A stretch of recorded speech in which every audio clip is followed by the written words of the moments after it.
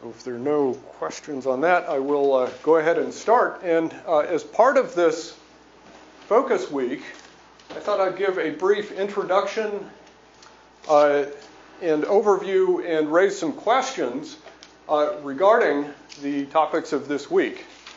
And so I'll just first start out with the obvious statement that there's widespread belief of the equivalence between string theory in anti-de Sitter space and conformal field theory on the boundary.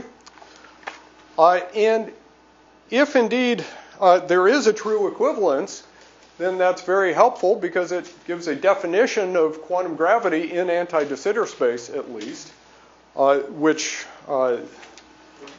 should give us a very important guide to formulating quantum gravity more generally. But of course, there's a big question: how do we make this equivalence precise, if it's true?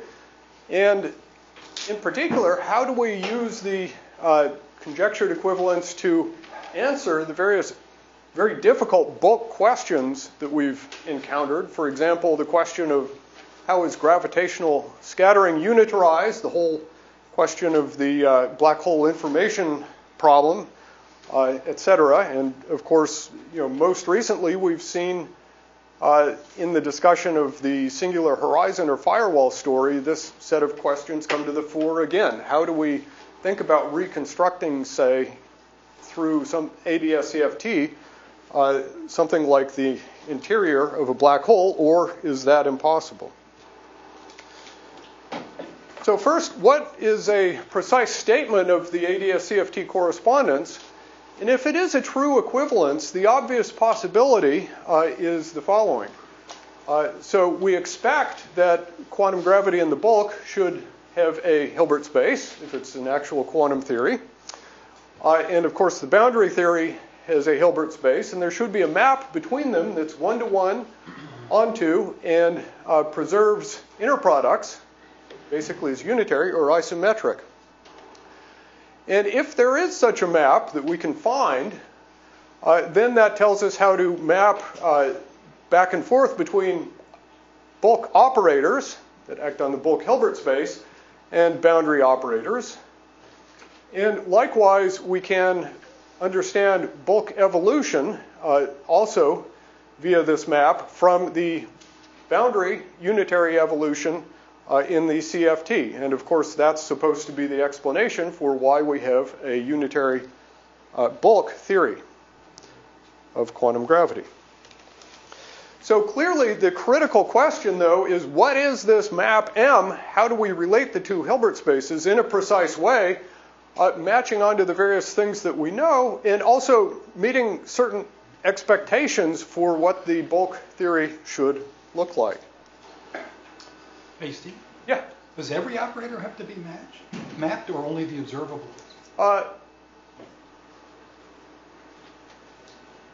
Well, you have in mind non-gauge invariant things, or what are you asking? I'm fishing. You're fishing. The things that Don constructed, for example, we don't know how to translate them into the boundary. Things, which ones? His relational objects. No, we don't know. We'll get to that. We don't yet know, right? But if we have a map, one-to-one onto map between the two Hilbert spaces, and if there's an operator over here that acts on the Hilbert space, then we can go back and forth. That's what a map will do in absolute generality. So every operator. There's a small mathematical fact that kind of makes this look a lot simpler than it really is. Every Hilbert space that has a countable basis has such a one-to-one onto isometric mapped into every other one. Right. So the simple harmonic oscillator is equivalent. Infinite dimensional. I said every countable basis, infinite dimensional. Yep. I'm sorry. Right. If there's such a map, there's a map between the harmonic oscillator and the standard model Hilbert space. Yeah. Hilbert space of string theory on any space you want So it's really important that you specify what this map is doing to very particular operators. Absolutely. Otherwise, you're not saying anything. It has to respect the dictionary. Absolutely. It has to respect some Yeah, so dictionary. matching what we know, that's part of that. And yeah, also, obviously, we don't want to map to useless things in the book. We want to map to useful things in the book. We want to match on to things that meet our expectations for the kinds of physical objects that we would like to describe in the book. But I agree, that's a very good point. Just following up on that question, why is it a useful statement of the correspondence, given that it's much more general? Well, no, the useful statement is, assuming there is an M, and that's part of the question. Specifically. The real interesting question is, what is it? How do we understand it? And that's something we've been grappling with in various ways. Well, don't you first have to answer what HB is? Of course. What you expect exists? Well, some people would like to assert that we know what this is, and so all we then have to do is find M, and then we construct that. Okay, so that's one way of reading the ADS-CFT correspondence, that it's a constructive way of saying what quantum gravity. Actually, what we know is, although HB isn't defined, and there are lots, infinite number of maps one could construct. Yeah. There's one that has a semi-classical. For example, yeah. Bulk. Yeah, I think that's one of the sort of goals, or at least, goals of ADS-CFT from certain people's perspective is, start from the boundary theory and define quantum gravity this way. And of course, you've got to have a way to, see how to map onto bulk operators that are sort of useful for both things. There's a great map called M equals the identity operator. Yes, but again, it doesn't satisfy this criterion of, relating to things with familiar properties in the bulk. So again, say approximately semi-classical space-time, et cetera, and the usual S matrix for scale small as compared to the ADS radius. And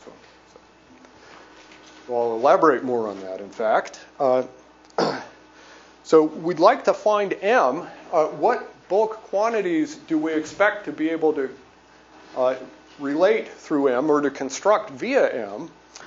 And two leading candidates are, well, first of all, the S matrix. And the place where we really could match onto our usual intuition about that is in the flat limit, or the limit where the ADS radius is large. And another possible target is a set of some appropriate, approximately at least, local observables. For example, along the lines discussed on Friday, or maybe we're after something else. That's part of the question, really. Of course, in local quantum field theory, if we have one, we have the other, and so we should also bear that in mind. And what I'll do, again, to sort of catalyze discussion, is discuss some aspects of these two possible targets in turn. So first, the S matrix. And what is a starting point for describing the S matrix? Well, we'd like to have some notion of scattering states. So if we think about ADS in the large radius limit, say 10 to the 10 light years, outside the basically what we can see in the present day universe, then we expect, if we're setting or describing a quantum gravity theory in the bulk, that we should be able to, in particular, describe states that, say, correspond to two wave packets that are much smaller than the ADS radius and are colliding in a much smaller region than the ADS radius. So there should be some state in the bulk theory that describes such a scattering state. And again, this is sort of a picture at a given time, and then we would evolve that in time to study scattering. Now, of course, really we want a complete set of such states, various multi-particle states, to match on to the familiar S matrix. And of course, we want similar states sort of asymptotically in the future, or at least a long time in the future. And then we expect to get out the S matrix by taking overlaps of such states. So that's the kind of structure we would like to be able to find and reproduce, basically, or produce from the boundary theory. So there are really two. You're not worried here about infrared issues? There is some concern about infrared issues, yeah. Of course, if we're in a higher dimensional bulk, those get better, but there are still issues of dressing, like we discussed. How should I really think about creating a particle plus its gravitational field? So, I agree we have to be careful about that. But on the other hand, we do have, at least in the familiar apparatus of local quantum field theory, a good approximate description, of course, of, say, scattering in QED. And so we should be able to match on to that kind of description. Okay, so a first question is, as part of this, is can we construct scattering states from the boundary data, namely construct these in the boundary Hilbert space? And then if you can, and then you look at basically the boundary evolution, do you get from this, sort of overlap between states, do you get something that behaves like the S matrix of local quantum field theory, basically when it should, say for low energy scattering, etc. And of course, ultimately, if you have the full construction, we'd like to say, find out what it tells us more generally.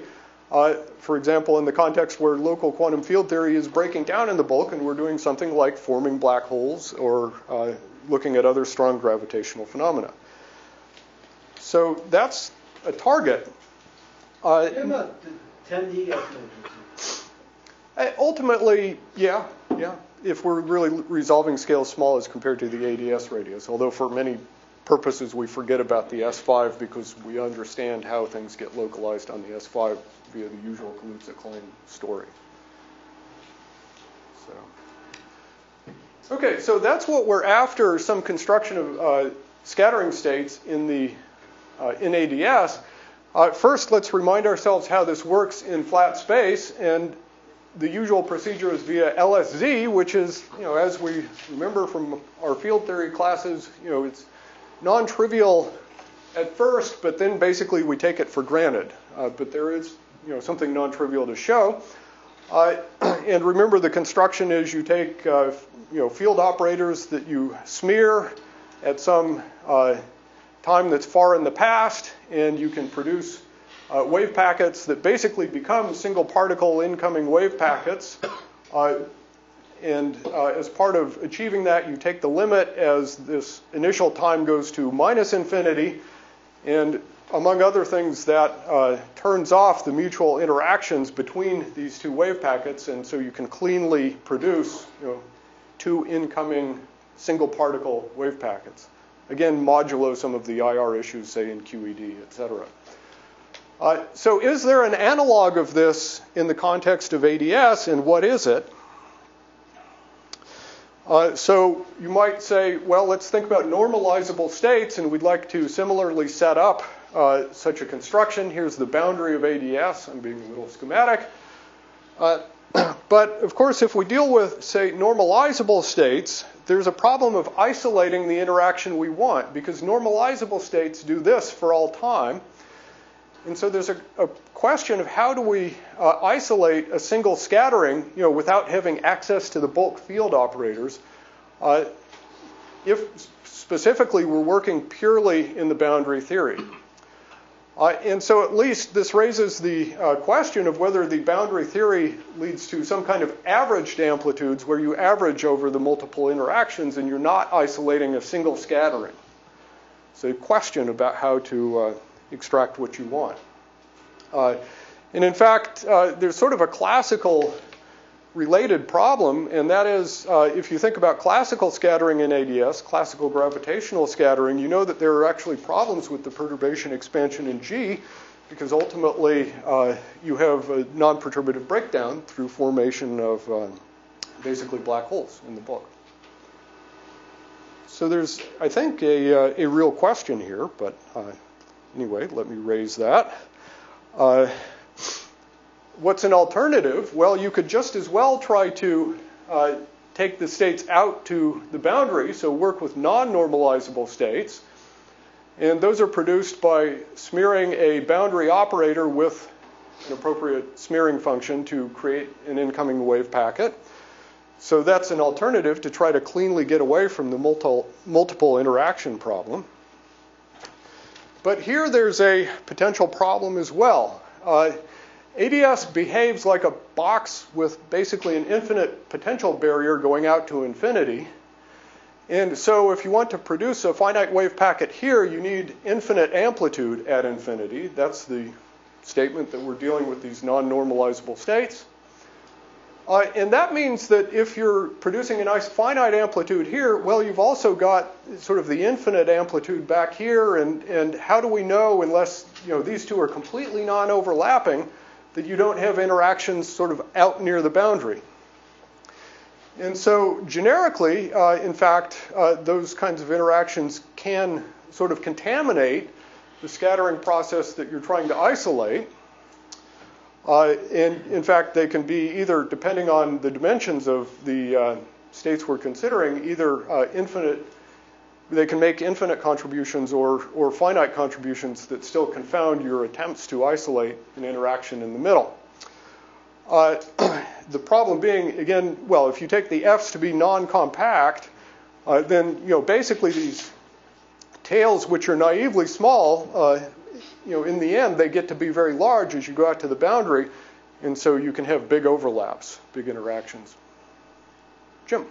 If you take it to be compact, That's next.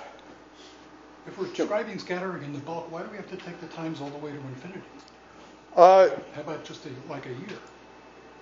Well, yeah, we want some kind of limit where we can work with, long times as compared to, say, the scale of our scattering process. But why does that limit have to be, long compared to the time that's you run into trouble the with these? definition of the S matrix. What? That's the definition. Yeah. Yeah, but that's talking about a real experiment. It doesn't last for a Yeah, at LHC, you don't need to know what the wave packets were doing even a day ago, right? That's my point, right? Okay, good. No, but the problem is you need to know that. Let's remind ourselves of the rules. We're trying to understand how the bulk theory is constructed from the boundary theory. And so the question is, if we can't reach in here and act with field operators by hand because we don't have the bulk theory, how in the boundary theory do we describe the kinds of states we want? And if we're working in the boundary theory, we've got a limited number of handles on the subject, and I'm describing some of the handles. So if somebody wanted the U matrix, you couldn't do it? Remind me what the U matrix? Finite time. Finite, yeah, just, okay. Well, no, so the question is how to, if we go back early in the talk, if we, go back to a finite time, how could we identify, in terms of the boundary Hilbert space, the states that correspond to an incoming electron over here and an incoming electron over here, and some wave packets that are, say, separated by a mile? Oh, I see, that's a problem also. Yeah, the question is how do we do that in the full interacting boundary theory? Because we'd like to construct things from the boundary. So how do we find those states? How do we describe them in the boundary theory? Can you just talk about getting the correlation from? We'll get there, I hope. We've got to figure out what. No, this should be a discussion as long as we don't go past T. So. You're envisioning this living on global ADS? Yeah, I'm drawing pictures in global ADS. That's the simplest thing. Doesn't really have still has finite volume. The field theory lives on the sphere, yes. Yeah. Do you see this as a problem if you're interested only in constructing the S matrix where all states going in and all states going out are tachyons that live near enough the Breitland-Friedman bound that both modes are normalizable? As I said, the interactions can either be, you want to go back to the non-compact case, and the question is, yes, depending on the dimensions, you either have infinity or finite here for these contributions. But even if you have finite contributions that are competitive with the actual interaction you're after, then you've got the challenge of disentangling those from the interaction you're after. So there's something to check.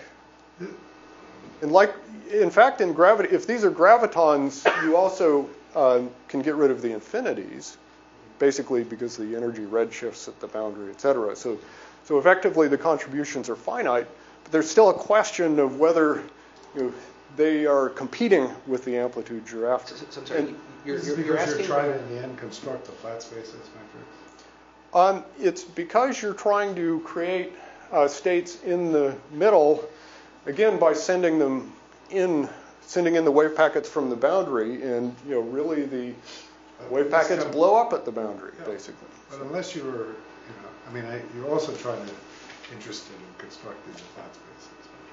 Yeah, or whatever you're going to do with the limit when maybe it's really going to be. Well, or just fix it to be 10 to the 10 light years. Because otherwise, whatever it is, is the analog of this matrix. Good. Yeah. The only observable you have, anyway.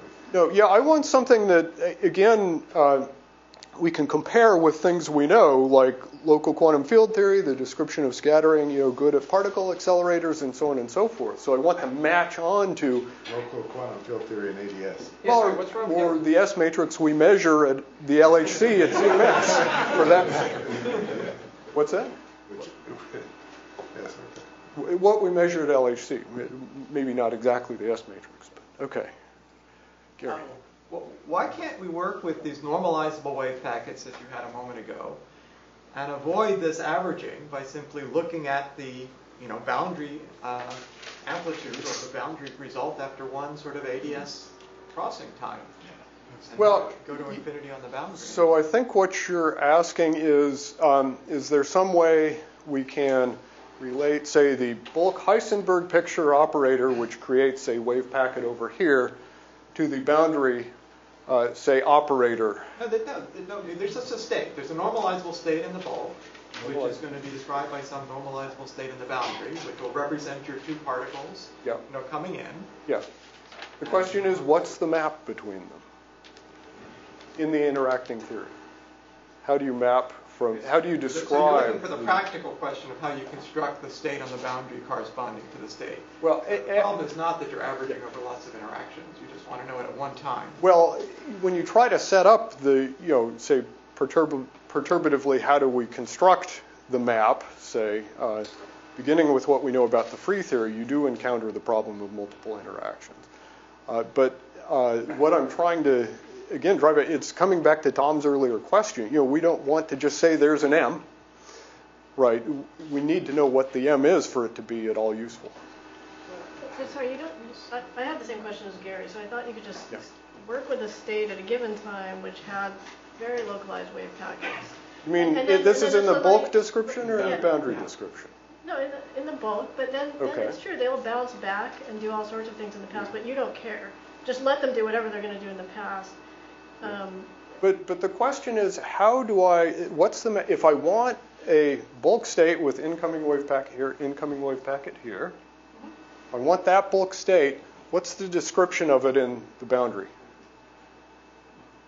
That is a separate question from the problem of multiple interactions. It's not as separate as you think. It seems to be. At the linearized level, we know how to do it, right?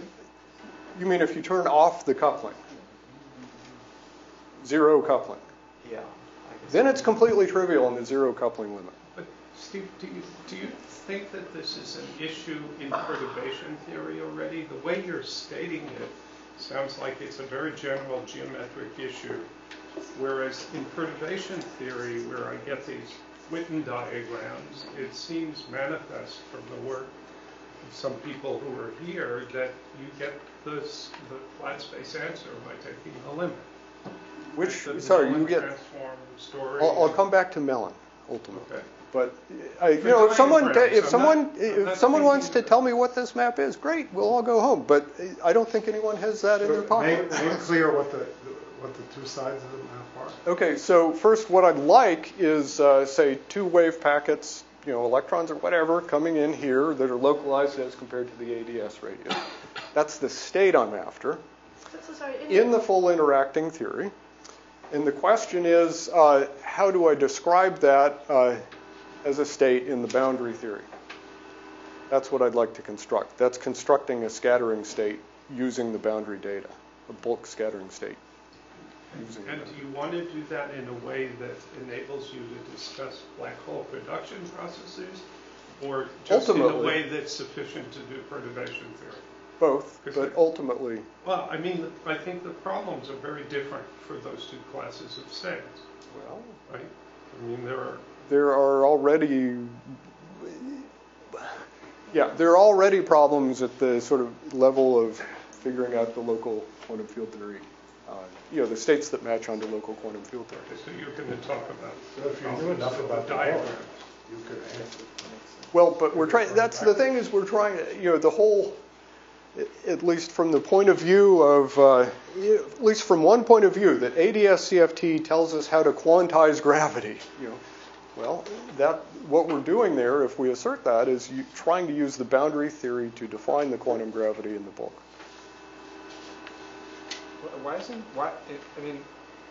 Why isn't the thing that's analogous to the S matrix in ADS-CFT just boundary correlators and local operators? Yeah, that's what I'm talking about here. Yeah. No, I mean, really, like a 4-point function of local gauge invariant operators in the CFT. Those are fine things. You just extrapolate the operators and... Those are fine things to consider, but let's think about their utility. If we're trying to describe, let me finish. If we're trying to describe scattering at the LHC, how useful is it going to be to talk about correlators of operators that are, separated by 10 to the 10 light years from where we are now? That's what we do in the flat space. That's what the S matrix does, right? I mean, I agree it's not what actually happens in the real world, but...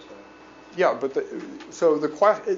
that's because we check that there is a nice map there, et cetera, et cetera. That's part of the whole LSC construction. Part of the question is there a correct LSC, or what is the LSC construction in ADS? But I think that's part of the question. It seems like the right way to formulate that is to take the quantities that are natural in the theory, which are these correlation functions, and then learn how to extract bulk physics from those. That seems to me to be more natural than to try to force it into this framework we use in Minkowski space. Well, there are two things we could try to do. And, I'm coming back to ultimately the question of bulk observables, which is, I recognize that's, another way to try to do it. There are questions there too. But ultimately, we're supposed to be matching onto the, familiar structure of the bulk theory. We need to broaden our... That's the goal. Well, you can just say, well, okay, I'm going to forget about everything that happens at the LHC. All I care about is boundary correlators, and then that's what I'm going to do for the rest of my life. But you're not matching on to what the rest of physics. So, what's that? I mean, in particle physics, what we learn is how to extract a Lagrangian from an S matrix. My proposal is here we learn how to extract a Lagrangian from boundary correlators. Well, what we'd really like to do is, actually, it's not really necessarily a Lagrangian that we're after anyway. We don't know what. Because of gravity. No, but that's why Tom's comment was important. Well, okay, so the question is, what should we be computing in quantum gravity? And the two obvious targets are, one, correlators of appropriate, approximately local, say, bulk observables, although we've got to figure out what those are to begin with. I mean, you're hung up on something that has nothing to do with quantum gravity, right? I mean, this just has to do with the kinematics of impulses. No, I think, it has to do with whether the boundary theory can be used to define quantum gravity theory in the bulk. I think it's, can we decode the hologram? Okay, that's the subject of the week, and I know, everyone will have their own things to say about this, but I think it's fair to say that no one has M yet. And I'm trying to at least illustrate some of the issues with respect to that. Okay, so there's a question of, again, disentangling the interactions so that we can focus on a given... The difference between ADS and flat space is in flat space you get away with it if you have a one particle state which is stable. And it does nothing for an infinite amount of time, essentially. Yeah, you can even create a multi-particle state out here, and all the junk you don't want goes away, and you're just left with the one particle. Time, you get away with it, and that's why that's LSC. Whereas here it doesn't happen. Well, here, if you have the normalizable ones, then they interact. They never really separate. Right. And if you have the non-normalizable ones, you think they're separating, but the amplitude is also growing, and so there's a competing effect, roughly speaking.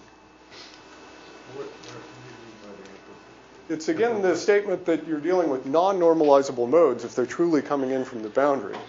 Yeah. And so the actual amplitude, so you've got to, basically, if you want a one particle state here, you've got to start with an infinite number of particles here, so to speak, or infinite amplitude state here. And then the question is, if I have an infinite amplitude state here, it's non-compact support, and likewise here, well, how do I keep them from interacting out near the boundary? So Steve, while I don't disagree with my colleagues, this next comment I'm going to make may not be necessary. It may be illustrative to mention that, again, if you look at tachyons near the bright line or Friedman bound, it's not true that amplitude diverges near the boundary. Yeah, again, it can be finite, but again, it can be finite and of the same order, and that's something that one has. Same order in what? Same order as the size of the interaction. That's something to check, at least, that it is, say, parametrically small in, say, wave packet parameters or something like that. There's a check to be performed. So. That's just for the tachyon. Well, actually, so the generic state does have the infinities, but if these two states are gravitons or tachyons, then you don't have necessarily an infinity from this kind of interaction, but you can have a finite contribution. Steve, if the propagators for all those things fall off near the boundary, isn't it clear that they're suppressed in a limit where the ADS space is very large? You've got to take the behavior of the propagator, and then also there's a volume integral that's growing, and you've got to combine the things. Yeah, but those things are finite for these. So they, again, for gravity, let's just take gravity. It's finite as you take the integral out to the boundary. Yeah. But the question is it parametrically small or not? It's a question. Seems like an easy question to answer. Yep, seems like it. We've looked in certain cases, and well. Sorry, Steve, I'm still very confused. You're in finite volume, conformal field theory. So yeah. How is the estimated given that it's not an IR finite observer? So what are we talking about? I mean, what you're talking about the bulk? The boundary theory. He means the bulk S matrix. Yeah, he's not trying to construct the boundary. It's not the boundary. I'm talking about trying to get something that approximates the bulk S matrix from the boundary correlators. So, okay. I don't want to get too hung up on this, but we could certainly discuss. I mean, sorry, you're insisting on more than that. Sorry, you just said you're not happy with an approximation. It sounds like. I'm happy with a controlled approximation. I mean, I thought you would agree that you could have wave packets that are very, very well localized, like in your picture, at a given time. And it's true that they'll bounce back and forth and interact in the past. Yeah.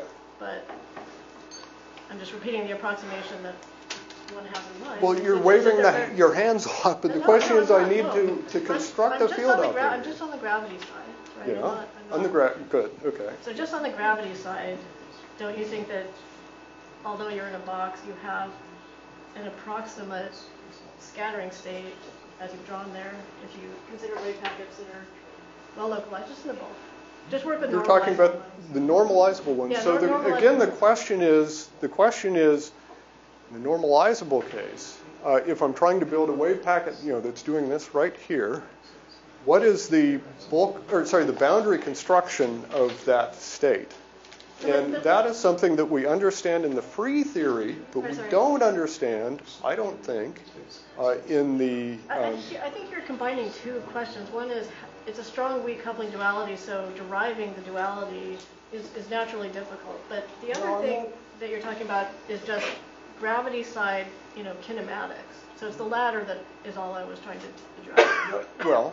So of course it's true that there's not... I think we're confusing things. So let's back up. So we want to map from Hilbert space to Hilbert space. Okay? That's what we're after. That's our goal. Right. And the question is, we expect there to be these kinds of states in the bulk Hilbert space.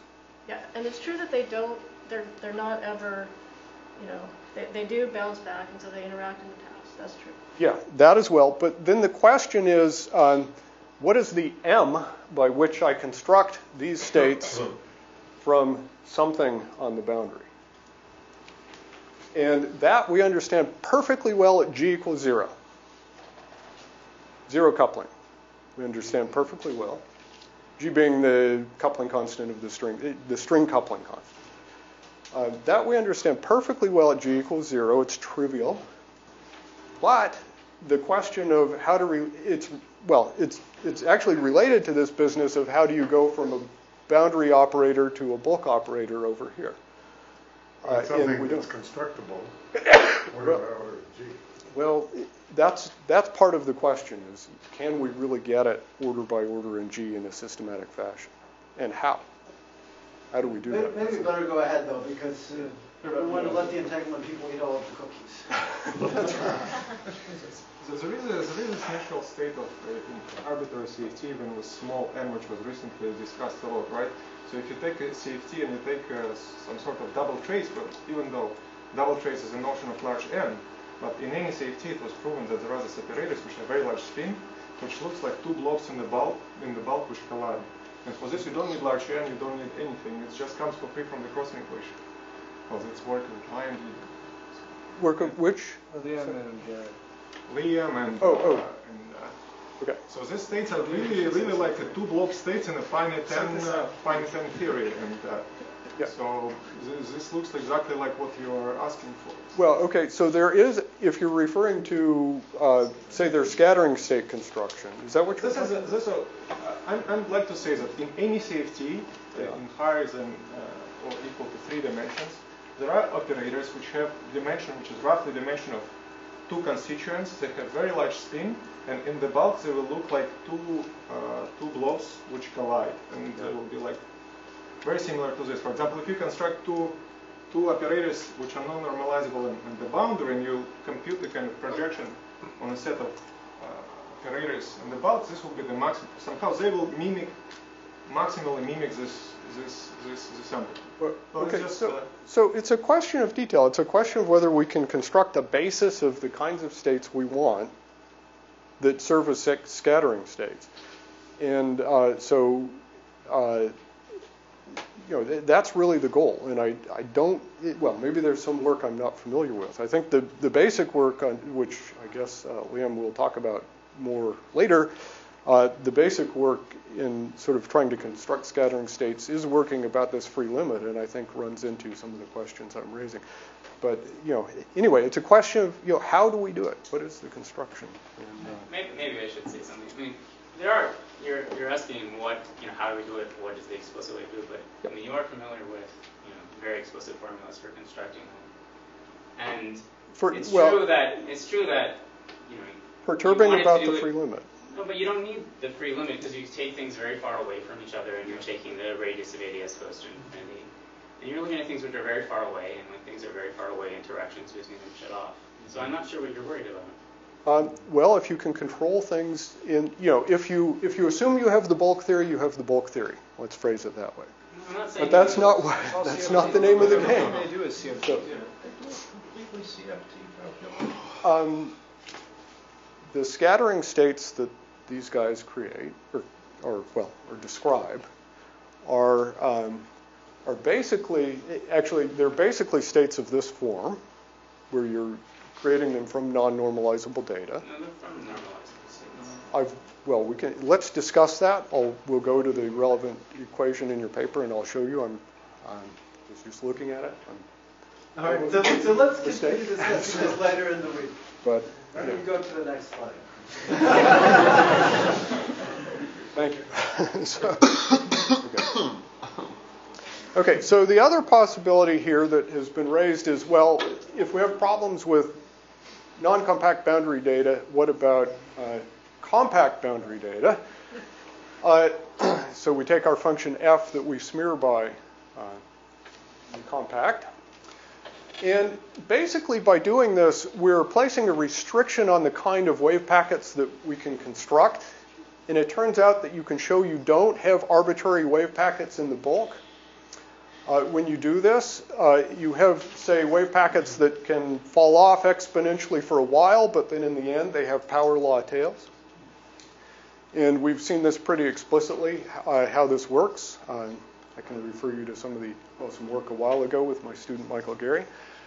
And so if you don't have a full space of the kind of scattering states that you would like, then there is a question of, is somehow this space of states enough to fully describe scattering or not? And I think that we really do want better localization properties ultimately for our scattering states in the bulk. And in particular, say if we're looking at scattering in high energies to study black hole formation and evaporation, we really need exponential sensitivity to various, say, amplitudes. And this kind of tail, I think, at least naively, produces a problem with that. Now, is there some way of taking a limit so you can always eliminate the tails, et cetera, et cetera? I don't know. That's a question. So I'm just putting that question out there. So that's the problem with boundary compact states. So in conclusion, in this first part, we don't know that we can, or at least we don't know how to identify good scattering states in the boundary Hilbert space.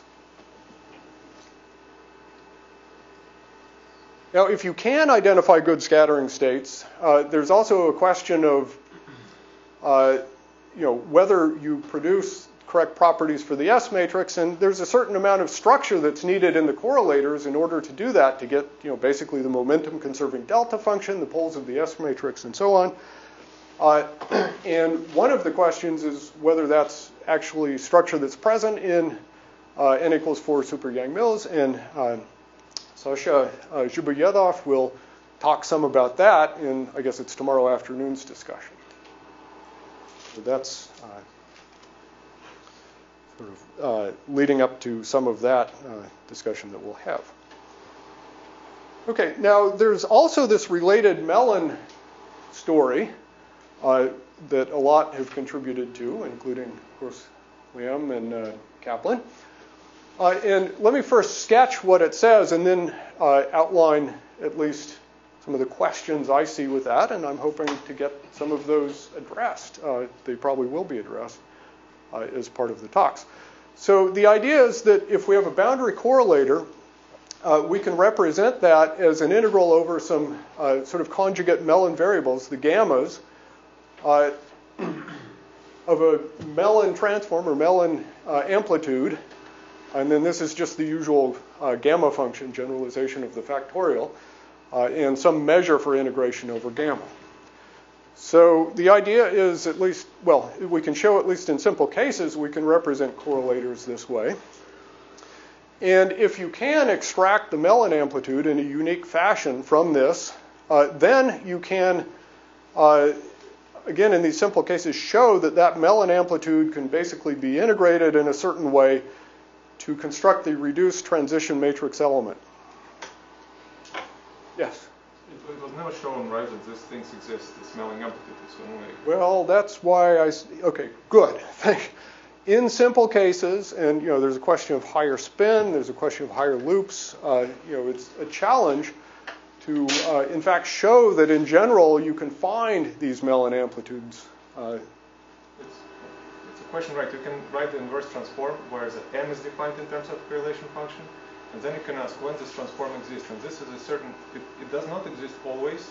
It involves some not very well understood limits, as far as I understand. So it's an inverse transform, which is completely robust. But the question is if the integrals are convergent, and what is the physics behind this?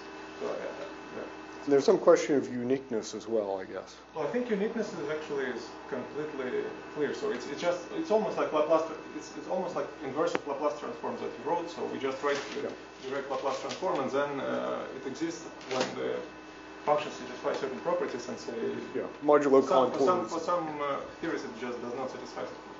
Yeah. So this good. Okay, thanks. Some CFTs. Yeah, for free theory.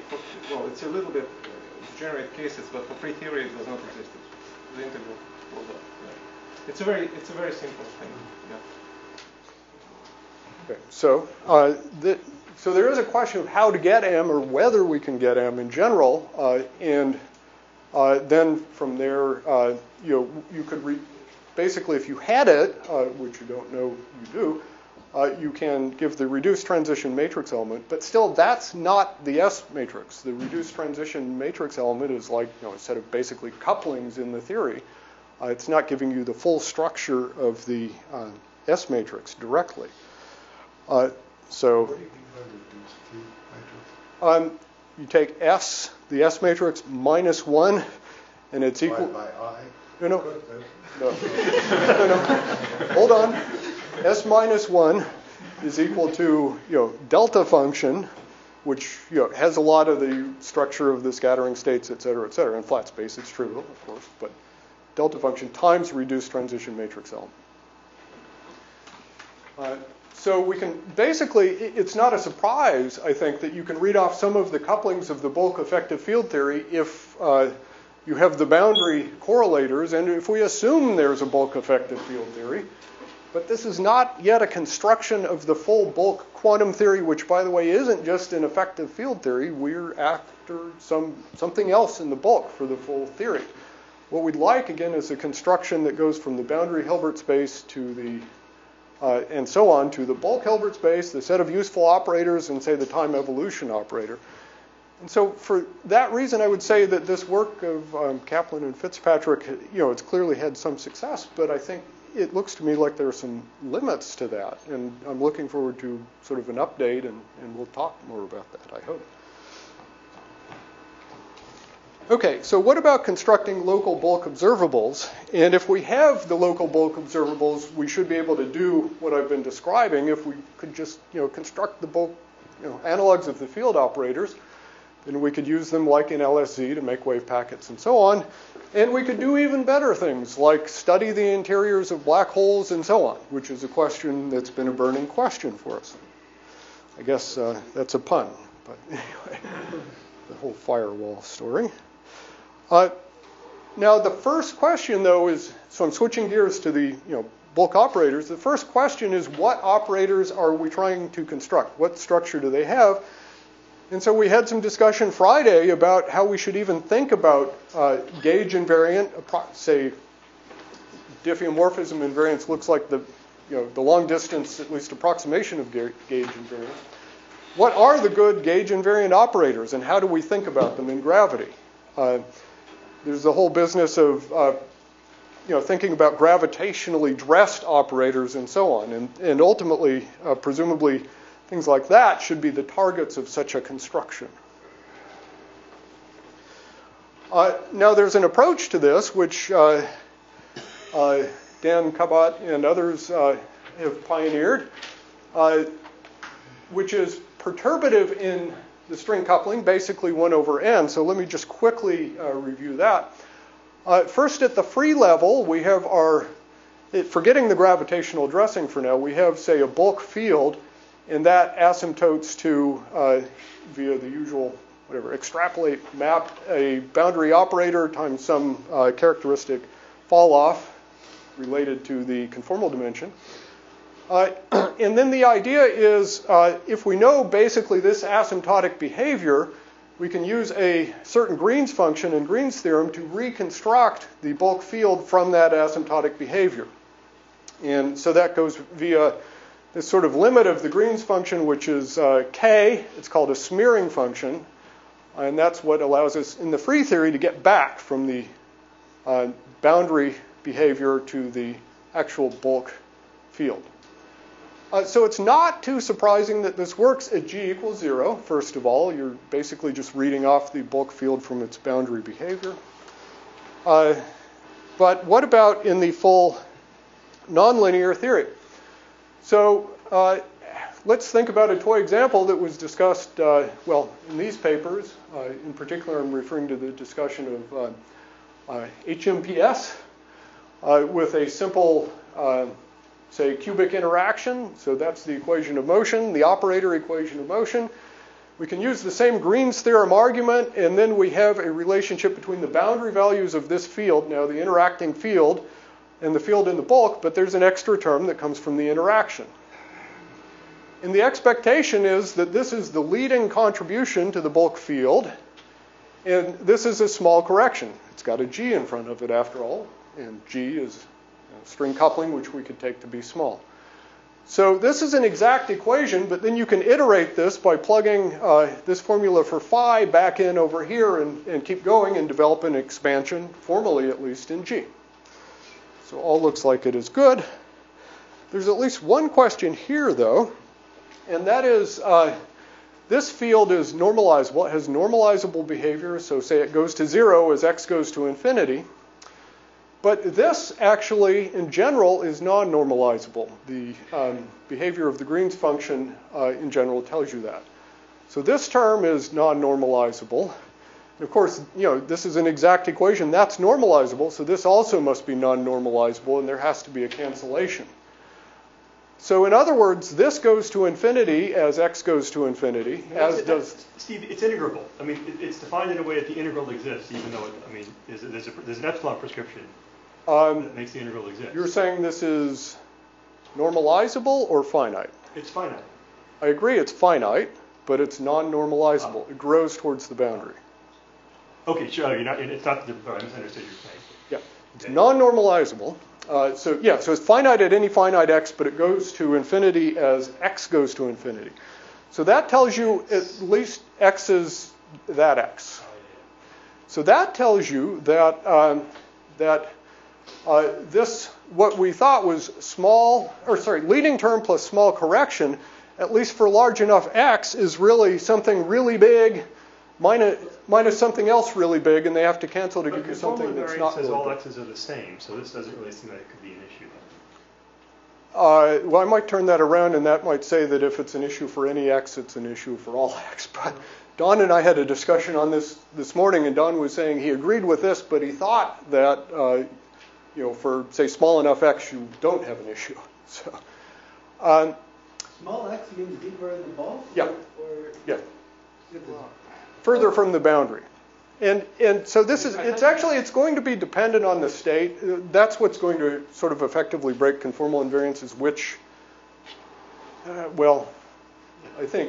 operator you're using here. But anyway, this fact that you have the, quote, leading and small terms both divergent as you go to the boundary, and that you have to have a cancellation of that big contribution from each of them to get the actual answer, really calls into question how you formulate a systematic perturbation expansion that looks like this. Isn't that just what happens in ordinary or normalized perturbation theory and quantum field theory? What are you... Oh, you mean with the cutoff, et cetera? You put it in terms of the bare cutoff, and oh my God, there's a huge divergence in the 0th order, and there's an even bigger one in the 2nd order, but miraculously it reorganizes into... Good, okay, so it took decades of work to show that all works. It's not trivial that it all works, right? Okay, but that's the whole... It's plausible. Showing that... Well, this is not exactly the same problem. It is, though, because this is constructed exactly to have the property that when you take it to the boundary, you've got a good operator. It satisfies some equation of motion. Doesn't the equation of motion govern this equation? Fall-off? Yeah. All these terms. It does govern the fall-off, but... in the boundary condition, you're solving it with the boundary conditions, that nothing bad happens at the boundary. Yes. So there are divergences you'll encounter if you try to actually do loop diagrams. So those would come at order g squared. Yeah. At the order you're working, those corrections you're adding actually fall off faster near the boundary than the leading term. Corrections I'm adding. Yeah, your small correction. This is non-normal. If it's non-zero, it's non-normalizable, and if it's non-normalizable, it grows towards the boundary. That's just true. This Green's function has non-normalizable behavior. You can check it in your paper. The Green's function does, but you're asking about after you've done the integral over x prime? Against, say, the leading contribution to phi squared. Yeah, so the only place... This goes to another... We should... I don't have a lot more to say, but I do have a little more, so let me try to keep this brief and we should discuss it more fully. Let's look at, for starters, this, because I'm saying this is non-normalizable, this is non-normalizable, and the non-normalizability, or the non-normalizable piece cancels. This will be normalizable only for O's that come from a field in the bulk that satisfies the Klein-Gordon equation. Okay? Now, in general, this doesn't, because it's the free solution plus something else. And there's no guarantee that when you add the plus something else, you get the normalizable behavior that you would have had. And generically, you don't. Of course, you can help yourself by making use of the 1 over n expansion in the field theory. What's that? You can help yourself by making use of the 1 over n expansion in the field theory. You mean, well, that's basically the G expansion here. It's not the same, because if you consider the leading term to be the integral dB of k against O leading at 1 over n, then that's going to give you something that doesn't have your non-normalizable behavior. Sorry, the leading term, yeah, there's k times O leading. Right. You say, yeah, but then there's another term. And there's another term. Which is part, yeah, so you could try to organize. Okay, so this is something there are lots of ways to attack there are ideas of there are standard methods for attacking things like this. There are ways to attack this problem. It would be good to try to see systematically how it works. But at this level, at least at a first pass, it's not clear that you have a systematic perturbation expansion, at least as originally designed. And the question is, can you turn it into a systematic procedure? Well, so before I have something about what you're going to say, I think, on the next slide. Well, as originally designed, I think it was only supposed to be systematic at fixed x as an asymptotic series in G. Right. So but that's not really good enough, because what we'd like is something like QED, where we have, say, a finite coupling constant, but we get a finite but small, and we get useful answers, say, if we go out at least to some number of orders in perturbation theory. Well, not always. Sometimes you have to resum. For example, if you discover that there's hydrogen. Sometimes you have to resum. But, well,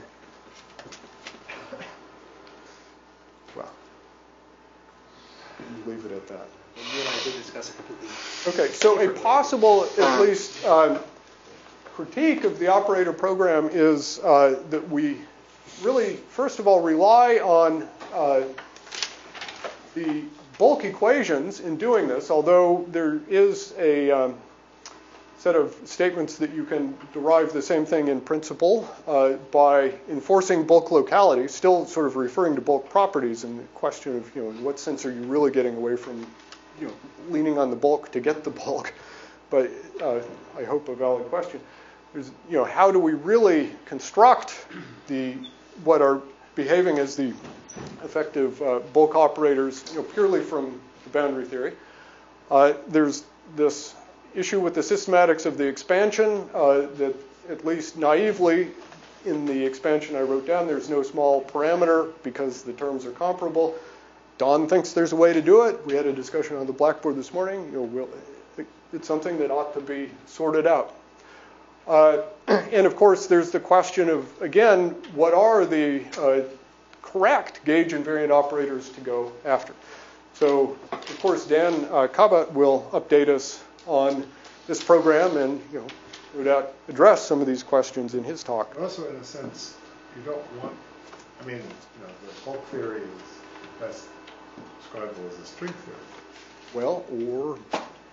Well, in this case, yeah, in the basic conjecture is it's a string. That's right. Yeah. So this is only an approximation anyway. You can neglect the string. Yeah. Well, yeah. What are the correct kinds of operators to go after in the, quantum mechanics theory, quantum mechanical theory that's the string theory? There was this NS version of the ADS3 CFT2 correspondence where, in fact, Juan and Hirosi's gave formulas for the correlators. But do you know how to formulate that in 4 dimensions? 4 dimensions? In ADS5. Well, so you're referring to what again? Well, I thought the question was about stringy effects and how far one can go with that. No, how would you go in principle? Well, in principle, you Gordon equation. You would solve the string field equations. Yeah, it's something like. I have no idea what those are, but presumably something like. David knows enough about them to say. You would hope that there's a formula. If there was if closed string field theory made sense, which I can't promise you at all, then you could do the same thing. I don't know if it makes sense. Yeah, it does. It gets into that set of questions, doesn't it? Well. Sorry. Again, there's this example where they've given they've resummed all the alpha prime effects in correlators. For ADS3. Yeah, but you could make the sphere big, the T4 as big as you want. So to give boundary correlators, but do they identify useful bulk operators? Well, so they did a study of the spectrum, which included things like massive strings bouncing around and strings doing this.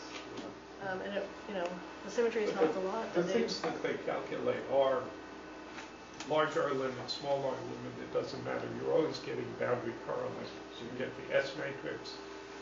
In principle, you could get the S matrix in 6 dimensions from their calculations. Right. R to infinity, like you said, but you're not going to get a local bulk operator What would in you any want? of those I mean, formulas. what would you actually want? Sorry, you're talking.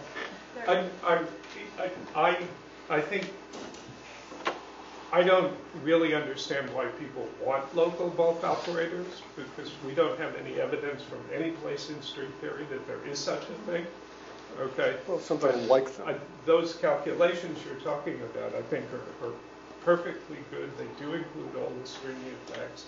They will give the S matrix in 6 dimensions, but they won't have local bulk operators. As you know, I completely agree with that as well. I think there are more interesting stringy corrections than usually estimated, but that's a different. As Ben has pointed out, there are cookies at stake. So let's. So anyway, but yeah, it's an important set of questions. What are we trying to match onto, or approximately construct, or actually construct in the bulk theory?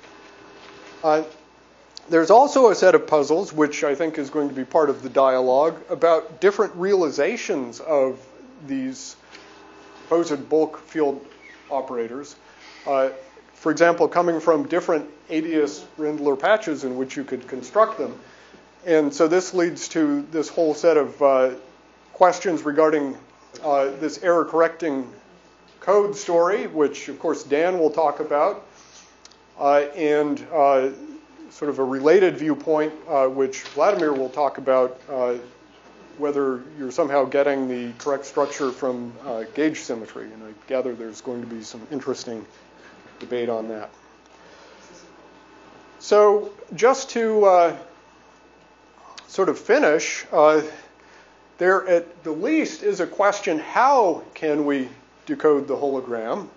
We don't understand how to do that yet, I don't think. And if so, if you've got M in your pocket, bring it forward and we'll see if it passes the test. Now, if we don't know how we can decode the hologram, I think it's a legitimate question whether we can decode the hologram.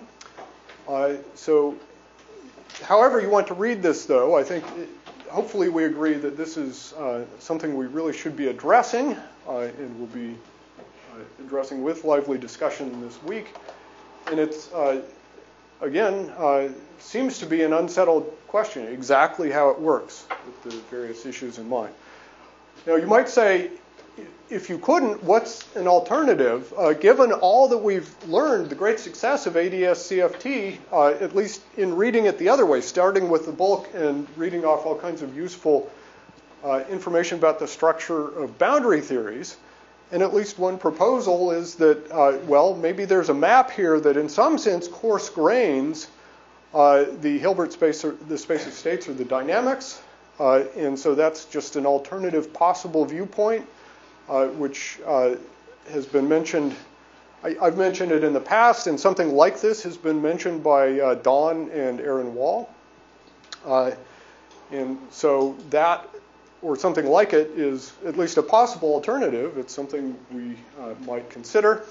And then this success of ADS-CFT plausibly, in my mind, could, well, or at least there's a question, how much of the success comes from the combination of symmetry and universality, implying the close connection between the structure without necessarily implying the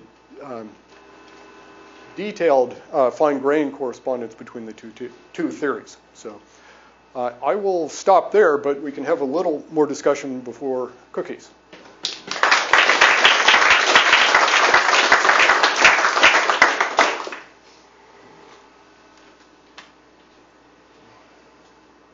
One question. Yeah. So what is a broader context in which we are asking this question of decoding hologram? Are you thinking it is? We didn't answer. Isn't there a valid question? Which class of theories will I mean, if I write down some random CFT, probably doesn't have gravity dual. Isn't that a even broader? Yeah, there's a broader set of questions, well, the first question is, let's just take the purest, simplest thing, n equals 4 super Yang mills. Okay. Can we reconstruct the bulk string theory from that or not?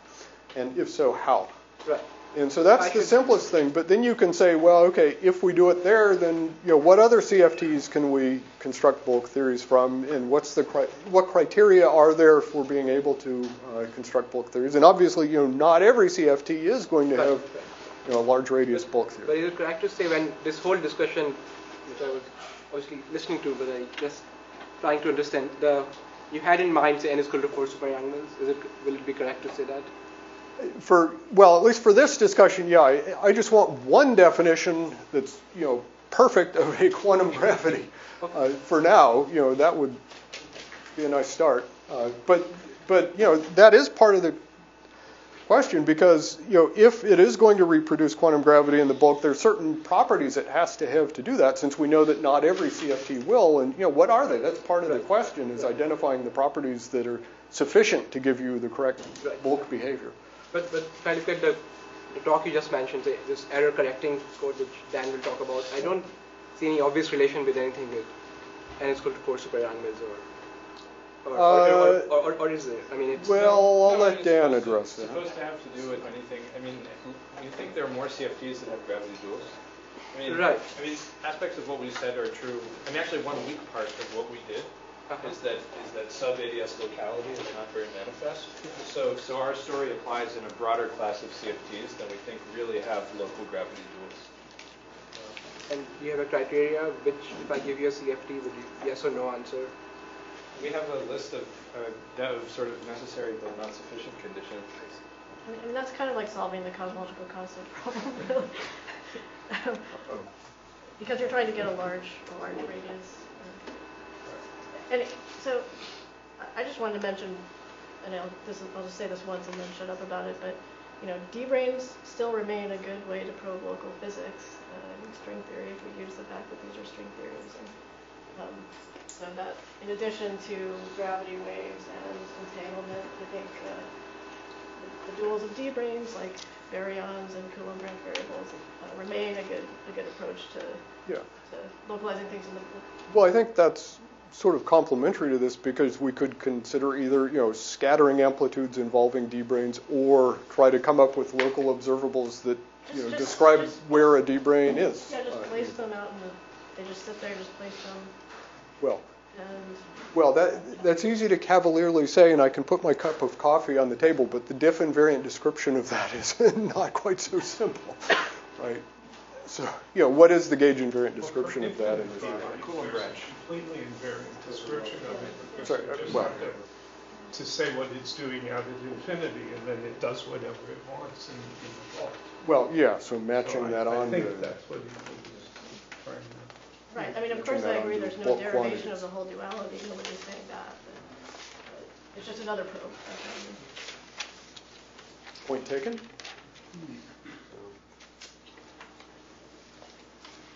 Anything else? Okay. Well, I hope we have a lot more good discussion for the rest of the week.